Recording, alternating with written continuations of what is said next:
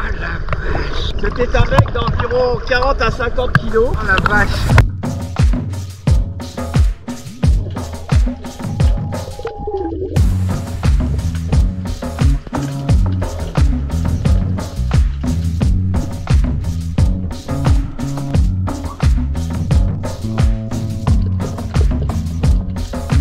Moi je suis pour la sécurité avant tout. Pas des spectacles. Il a pris une gamelle. Bonjour à tous, bienvenue sur ma chaîne vidéo de MAM. Pour ceux qui ne me connaissent pas, je m'appelle Marc-André, donc je suis biologiste de formation, moniteur d'apnée, moniteur de chasse sous-marine et à mon compte depuis peu. Vous allez voir dans cette vidéo comment se déroule une sortie coaching personnalisée. Nous verrons comment approcher les poissons. Je vous expliquerai la faune, la flore, également les bruits que font certains poissons pour pouvoir les identifier. Et je vous expliquerai en détail certaines techniques pour pouvoir voir les poissons. Et nous verrons même un maigre de plus de 40 kg, ceux qui ont vu la petite vidéo Mégafish. Voici donc la grande vidéo intégrale. C'est parti! La petite sortie tôt le matin. Tôt le matin à 16h20. Voilà, comme d'hab. Voilà. C'est pas réveiller. De l'eau à 22 degrés. Bon, il est tard, hein. On sort tard, on a fait la sieste et tout, on a pris notre temps, mais c'est ça l'apnée, il faut bien décontracter pour réussir. Normalement la mer devrait être claire, il y a du vent de terre là, ça souffle fort en vent de terre, on voit les drapeaux. Donc là je suis orienté sud. On voit les drapeaux là, le vent de terre, vent d'est. Il y a un petit peu de monde quand même, hein. Juste devant le port, il y a une petite épave, mais je pense que vu le monde, Il faut y aller. Hein. c'est pas maintenant qu'il faut y aller, hein. On va aller plus loin, on va naviguer. Le bateau est puissant et rapide, donc ça va, on va pas t'embêter.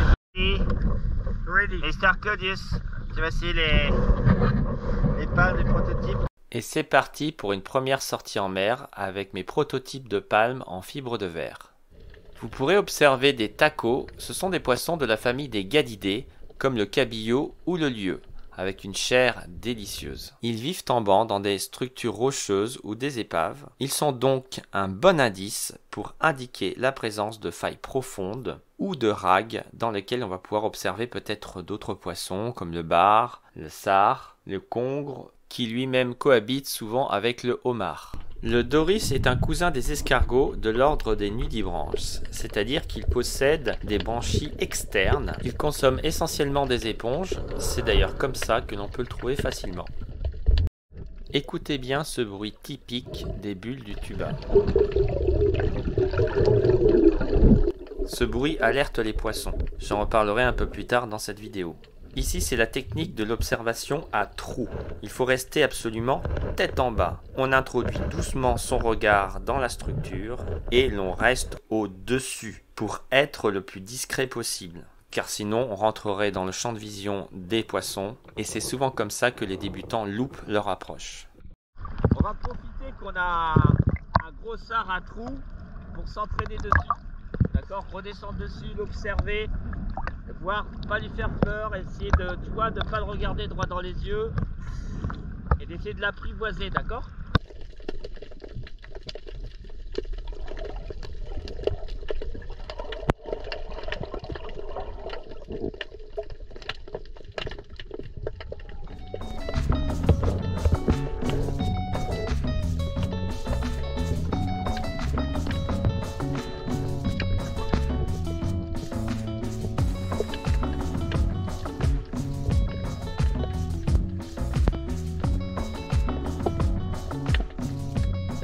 Ici, nous observons un petit bar depuis la surface.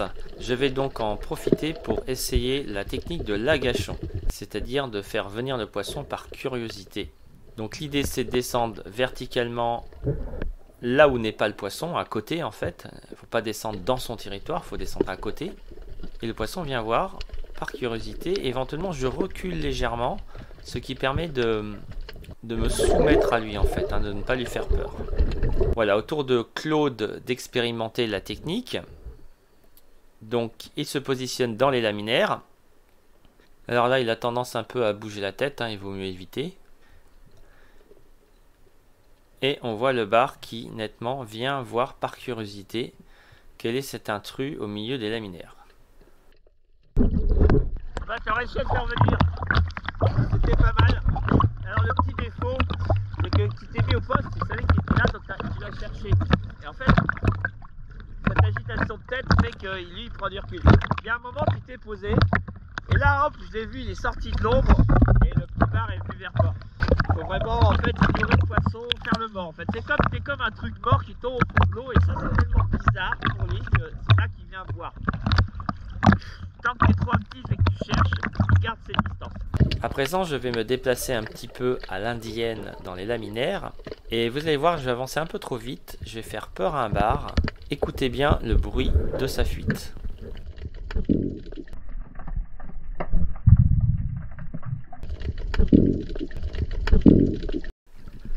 Ici, Claude travaille sur l'expiration afin de se relâcher un peu mieux et de faire de meilleures apnées.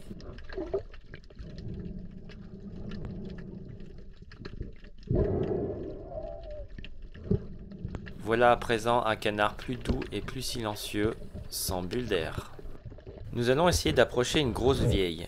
Comme son nom l'indique, ce poisson vit longtemps et en général, comme c'est un poisson hermaphrodite, les gros sont des mâles.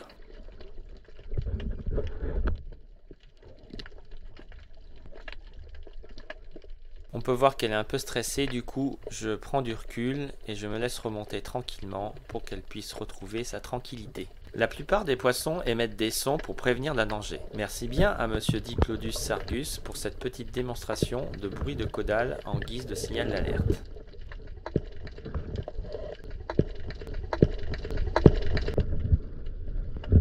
La blénite, un petit poisson sans vessie natatoire qui vit collé au rocher et qui peut même sortir de l'eau. On la reconnaît facilement avec sa longue nageoire dorsale et souvent des petits tentacules oculaires.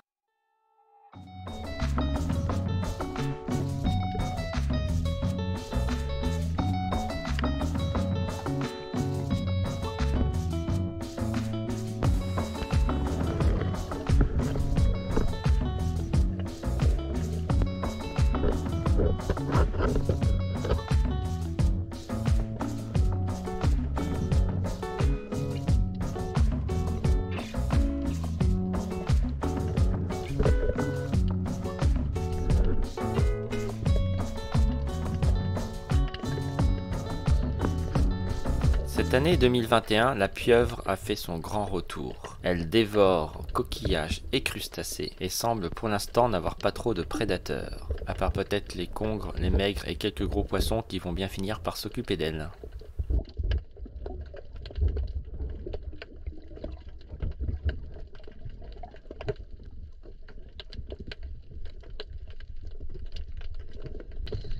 Comme pour les poissons, la réussite de l'approche consiste à ne pas trop envahir son territoire, avoir une approche en douceur, rester un petit peu au-dessus. Et vous allez voir que Claude va arriver un peu brutalement sur la zone de ce poulpe, qui va donc se cacher dans son trou.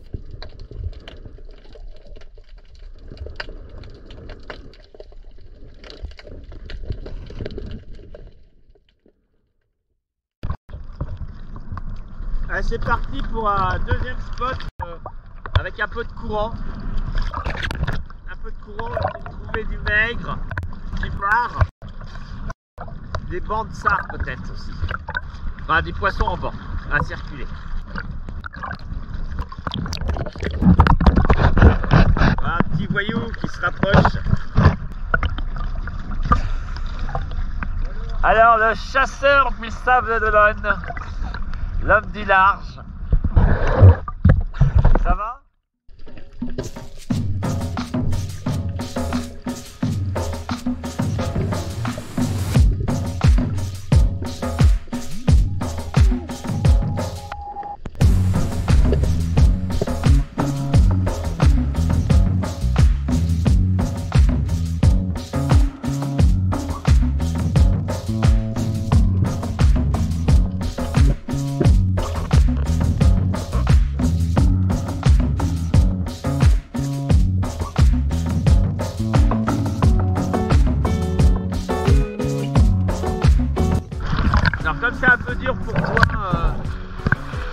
décidé, je vais aller filmer au fond. Les stars. À la descente, je ne vois plus le gros banc de sars. Je me dis que je leur ai fait peut-être peur, mais je m'aperçois vite qu'il y a une autre raison. Devant moi, une grande masse apparaît. Au moment où je pense dans ma tête, quel dommage que Claude ne soit pas descendu, je sens sa main qui m'attrape le bras. Il est donc là à côté de moi, en train de contempler ce spectacle exceptionnel. Finalement, j'ai bien fait de le taquiner. Ça l'a motivé à descendre.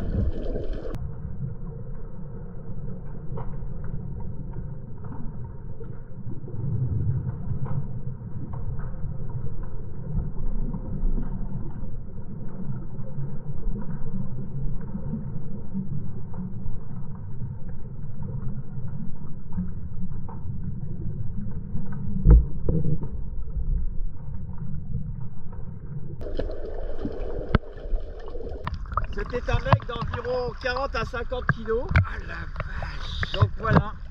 Et j'ai bien fait de descendre. Oh la vache. La question que je me pose c'est est-ce que la caméra était bien en route parce que j'ai un doute. Alors tu as vu cette petite sardine? Mam me dit voilà, je descends, te photographier, te filmer les sars parce que je suis pas capable de venir les voir, tu fais pas assez d'apnée. Donc J'ai bien fait de te dire ça. Je vois une ombre qui arrive, un truc énorme. Et là je sens qu'il m'accroche le bras. Alors je bouge pas parce que je continue à filmer, mais il m'accroche les bras et j'ai fait oh putain il est là, c'est cool ça. Ça m'a fait vraiment, ça m'a fait plaisir parce que c'est exceptionnel. Moi j'ai jamais vu un maigre aussi gros passer si près. Si vous écoutez bien, surtout avec un casque, vous entendrez des crépitements qui correspondent aux petits poissons qui broutent. Ce sont souvent des mulets et des petits labres.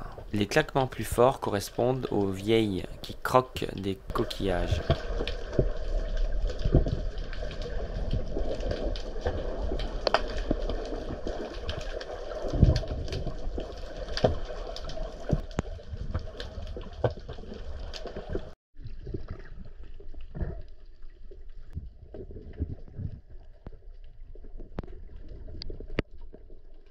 On reconnaît facilement le balise car il a la deuxième nageoire dorsale très développée ainsi que la nageoire anale et donc il fait souvent onduler les deux pour se déplacer ou se stabiliser. Je vous ai mis un petit ralenti, c'est trop mignon.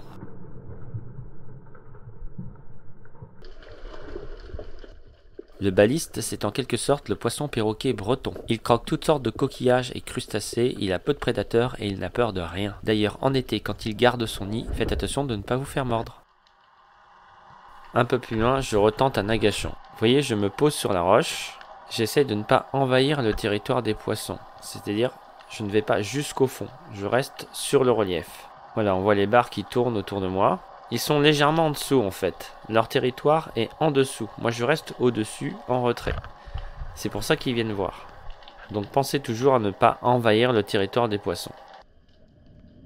Pour descendre sans forcer, avec encore plus de confort et de sécurité, je peux utiliser mon plomb de bouée, environ 2 kg, en guise de gueuse légère. Je vais pouvoir arriver en douceur au-dessus du fond pour essayer de voir s'il y a des poissons dans les blocs, pourquoi pas un autre maigre ou bien des barres.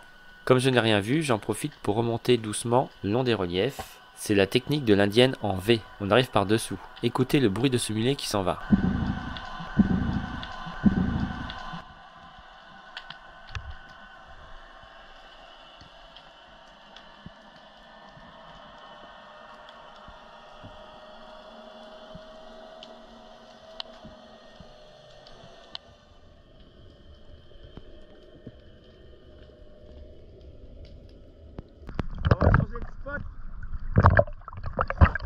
Deuxième gros maigre, mais c'est pas gagné.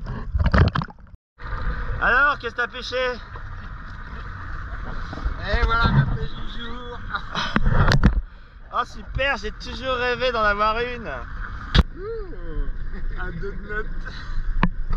Moi je suis pour la sécurité avant tout. Là au moins comme ça, s'il tombe, ça les vieux, ils les protègent maintenant. Ouais, donc là on a vraiment des gros barbes, gros sards, surtout des gros sards. Et juste en dessous, donc bien, on se remet un peu vers la roche et on descend doucement le long de la roche pour approcher les animaux par-dessus tout doux. Dès qu'on est en visuel, on arrête de me piquer pour pas leur faire peur. Et surtout, on baisse le regard. On baisse le regard, on se soumet, on est discret.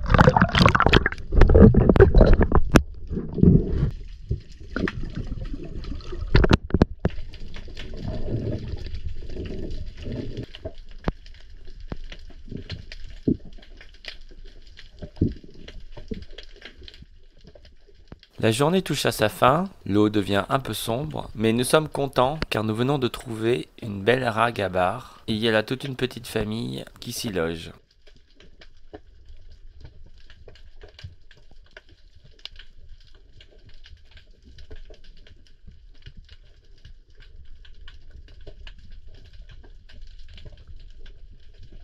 Claude va refaire une apnée en oubliant le tuba. Vous allez pouvoir entendre le bruit des bulles et regarder la réaction des poissons.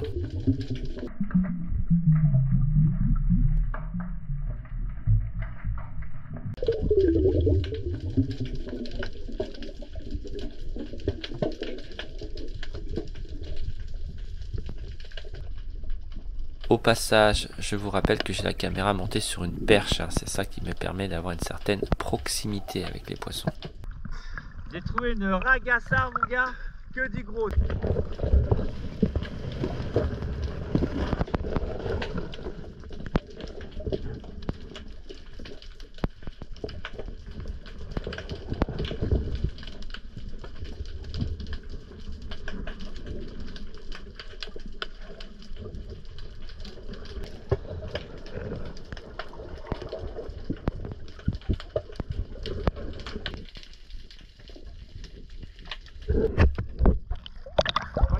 Mais là, d'un coup, tu fais une apnée plus longue. Et là, C'est exceptionnel, hein. il y a une dizaine de barres. Des barres, des sards, des gros sards.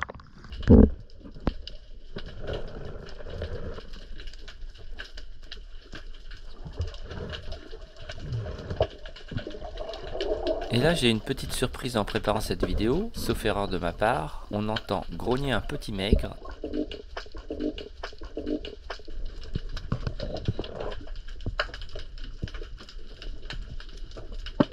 Et on l'entend s'enfuir.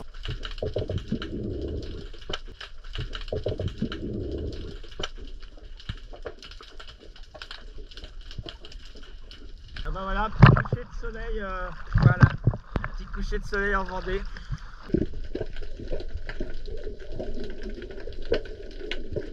Petit final. Tu m'as dit je fais les sorties de 2 heures, puis là ça fait 5 heures au moins, 6 heures. J'ai vu un banc de sardes de malade, on avait 40. Bon, c'est la plus longue sortie de ta vie là, non? Ah ouais. Donc voilà un joli maigre pêché à la canne, hein. Donc si vous voulez prendre des maigres comme ça, il faut aller voir monsieur Nicolas Huguet. Hein, c'est possible. Vendée pêche passion. C'est ça. C'est la passion de la pêche, quoi. C'est ça, la passion des poissons. Ça c'est Petit Janus, hein, quand même. Un bateau équipé téléphone cellulaire, tout ce qu'il faut pour aller au large. Donc voilà. Fin des spectacles. Bon alors Claude, on a passé une bonne journée jusque là. On n'a pas filmé, il a pris une gamelle. Bon bah faut toujours avoir une trousse de secours. Moralité, il faut toujours penser à la sécurité, même sur la cale. Voilà, donc on remerciera jamais assez Claude pour avoir le sourire tout le temps et en toutes circonstances, c'est un vrai bonheur. J'espère que cette petite vidéo vous a plu. Vous êtes de plus en plus nombreux à me contacter pour faire des sorties. N'hésitez pas à m'envoyer plutôt un email à ma boîte mail apnée85@gmail.com et de me donner votre profil. Vous m'expliquez votre expérience en apnée, en pêche sous-marine et surtout ce que vous souhaitez faire, ce qui vous fait envie, afin que je vous propose un programme adapté à vous. Je vous dis à bientôt. M'a fait découvrir la Vendée autrement. C'est vrai pour moi. Ah bah quand c'est clair, c'est chouette, hein.